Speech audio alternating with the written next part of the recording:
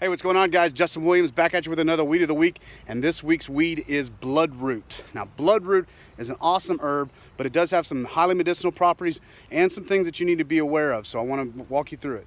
This plant is highly medicinal and has been used as an expectorant to promote menstruation, detox, eliminate parasites, reduce tumors, and has even been used to treat cancer. So if you notice on these, here in the stems, they're going to be real red, and as you dig them up, you're going to begin to see a blood pattern. That's where they get their name, Bloodroot. This plant does have side effects like nausea and vomiting, so be sure to do your research and take caution.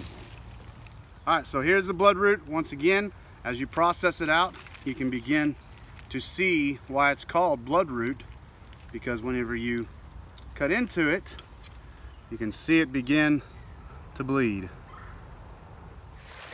Well, thanks for watching this weed's Weed of the Week, Bloodroot. Highly encourage you guys to share, subscribe, and stay tuned.